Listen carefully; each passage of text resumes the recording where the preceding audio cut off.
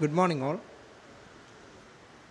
Tourism product and promotion എന്ന നമ്മളെ ഈ ഒരു ക്ലാസ്സിൽ നമ്മൾ ഡിസ്കസ് ചെയ്തുകൊണ്ടിരിക്കുന്നത് കൾച്ചറൽ ടൂറിസത്തെ പറ്റിയിട്ടാണ്. ഇന്നത്തെ ക്ലാസ്സിൽ നമ്മൾ പറയുന്നത് കൾച്ചറൽ ടൂറിസം ഇൻ ഇന്ത്യ എന്നുള്ള കോൺസെപ്റ്റാണ്. ഇന്ത്യ എന്നുള്ള മഹാരാജ്യത്ത് നമുക്കറിയാൻ പറ്റും, ലോകത്തിന് മുന്നിൽ തന്നെ മാതൃകയായിട്ടുള്ളൊരു രാജ്യമാണ്. ഈ രാജ്യത്തിന് ഒരുപാട് പ്രത്യേകതകളുണ്ട്.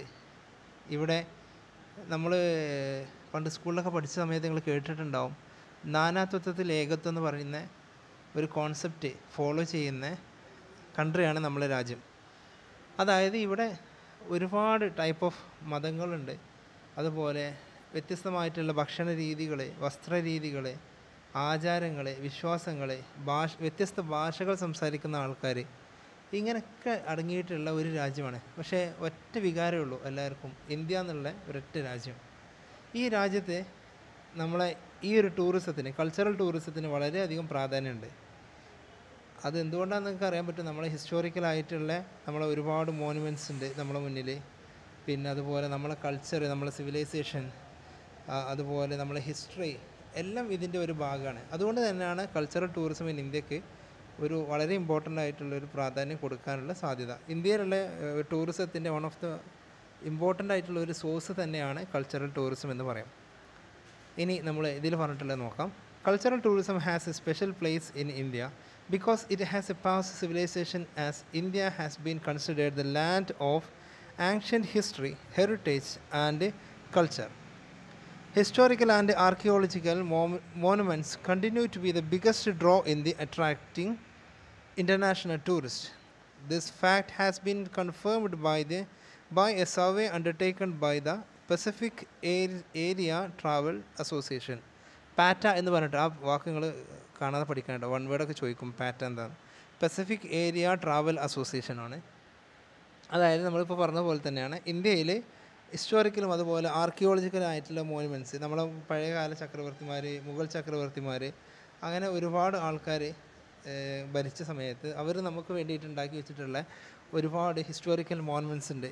ഇപ്പോൾ നമുക്കറിയാൻ പറ്റും താജ്മഹൽ, കുത്തുബ് മിനാർ, പിന്നെയും ചാർമിനാർ, അങ്ങനെ പറഞ്ഞിട്ടുണ്ടെങ്കിൽ ഒരുപാടുണ്ട് ഇന്ത്യയിൽ ഒട്ടാകെ നോക്കുകയാണെന്നുണ്ടെങ്കിൽ. അപ്പോൾ ഇതൊക്കെ ഒരു one of the major അട്രാക്ഷനായിട്ട് international ടൂറിസ്റ്റിനെ attract ചെയ്യപ്പെടുന്ന ഒരു കാര്യമായിട്ട് നമുക്കിതിനെ പറയാൻ വേണ്ടി സാധിക്കുന്നുണ്ട്. അത് പാറ്റ എന്നുള്ള association, Pacific area travel association ആയിട്ടുള്ള പാറ്റ കൺഫേം ചെയ്ത ഒരു കാര്യമാണ്. The government of India has set up Ministry of Tourism and Culture to boost cultural tourism in India. The ministry in recent years has launched Incredible India campaign, and this has leads to growth of the cultural tourism in India. Government of India നമ്മളെ cultural ടൂറിസത്തെ develop ചെയ്യാൻ വേണ്ടിയിട്ട് ഒരുപാട് കാര്യങ്ങൾ ചെയ്യുന്നുണ്ട്. അതിൽ the ministry of tourism development, അതായത് നമ്മൾ tourism കാര്യങ്ങളൊക്കെ കൈകാര്യം ചെയ്യാൻ വേണ്ടിയിട്ട് നമുക്ക് ഒരു മിനിസ്ട്രി തന്നെ ഉണ്ട്. അതിപ്പോൾ സെൻട്രൽ ഗവൺമെൻറ്റിനാണെന്നുണ്ടെങ്കിൽ ടൂറിസം മിനിസ്റ്ററായിട്ട് സെൻട്രൽ ഗവൺമെൻറ് ഒരു ഡിപ്പാർട്ട്മെൻറ്റ് ഹാൻഡിൽ ചെയ്യുന്നുണ്ട്. ഓരോ സ്റ്റേറ്റ് ഗവൺമെൻറ്റുകളിലും ഈ ടൂറിസം എന്നുള്ള ഒരു വകുപ്പുണ്ട്. അപ്പോൾ ഈ ഡിപ്പാർട്ട്മെൻറ്റിൽ ഇന്ത്യയുടെ സെൻട്രൽ ഗവൺമെൻറ് മിനിസ്ട്രി ലോഞ്ച് ചെയ്തിട്ടുള്ള ഒരു ഇവൻ്റാണ്, ഒരു ക്യാമ്പയിനിങ് ആണ് ഇൻക്രെഡിബിൾ ഇന്ത്യ എന്നുള്ളത്. അത് ഇതിൻ്റെ ആഡ് നിങ്ങൾ മറ്റേ ടി വികളിലും അതേമാതിരി യൂട്യൂബുകളിലൊക്കെ കാണാൻ വേണ്ടി സാധിക്കും. ഈ ഇൻക്രെഡിബിൾ ഇന്ത്യയുടെ പ്രത്യേകത എന്താണെന്നുണ്ടെങ്കിൽ ഇന്ത്യ എത്രത്തോളം വൈവിധ്യമാണെന്നുള്ളതും ഇന്ത്യയുടെ ഹിസ്റ്ററിയും ഇന്ത്യയുടെ പാസ്റ്റും അതുപോലെ ഇന്ത്യയിലുള്ള ഓരോ പ്രത്യേകതകളും കലാരൂപങ്ങളും ഇന്ത്യയുടെ ഒരു സ്പെഷ്യാലിറ്റി തന്നെ മറ്റുള്ളവരുടെ മുന്നിൽ, വിദേശ രാജ്യത്തുള്ള ആൾക്കാരുടെ മുന്നിൽ തുറന്ന് കാണിക്കുന്ന ഒരു ക്യാമ്പയിനാണ് ഇൻക്രെഡിബിൾ ഇന്ത്യ എന്ന് പറഞ്ഞിട്ടുണ്ടെങ്കിൽ.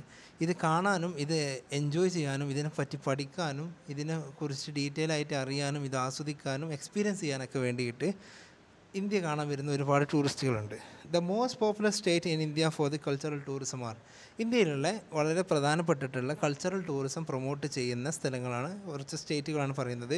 കേരള, രാജസ്ഥാൻ, തമിഴ്നാടു, ഉത്തർപ്രദേശ്, ഉത്തരാഞ്ചൽ. ഇത്രയും സ്റ്റേറ്റുകൾ ഇനിയുണ്ട് കേട്ടോ, ഒരുപാട് സ്റ്റേറ്റ് ഉണ്ട്. ഹൈദരാബാദൊക്കെ അതിൽ മിസ്സായതാണ്, അതിൽ ഒരു ഇൻക്ലൂഡ് ചെയ്തിട്ടില്ല എന്നുള്ളൂ. ഹൈദരാബാദിലൊക്കെ ഒരുപാട് ഈ പറഞ്ഞിട്ടുള്ള പഴയ ഹിസ്റ്റോറിക്കലായിട്ടുള്ള കുറേ മോണുമെൻറ്റ്സും കാര്യങ്ങളൊക്കെ ഉണ്ട്. അപ്പോൾ കൾച്ചറൽ ടൂറിസം ഇന്ത്യയിൽ സത്യം പറയുകയാണെങ്കിൽ ഇന്ത്യയിലെ എല്ലാ സ്റ്റേറ്റിലും ഈ ഒരു കൾച്ചറൽ ടൂറിസത്തെ ഡെവലപ്പ് ചെയ്യുന്ന രൂപത്തിൽ ഉണ്ട്, ഓൾമോസ്റ്റ് എല്ലാ സ്റ്റേറ്റിലും. ഇനി നമ്മൾ പറയാൻ പോകുന്നത് നെക്സ്റ്റ്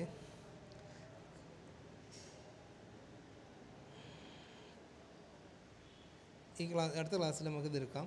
അപ്പോൾ ഇതാണ് നമ്മൾ കൾച്ചറൽ ടൂറിസത്തിൻ്റെ ഇന്ത്യയിലെ ഒരു സംഭവം. ഇനി നമ്മൾ പറയാൻ വന്നത് ഇന്ത്യയിലുള്ള കൾച്ചറൽ ടൂറിസത്തിൻ്റെ അട്രാക്ഷനാണ്. അത് നമുക്ക് അടുത്ത ക്ലാസ്സിലെടുക്കാം.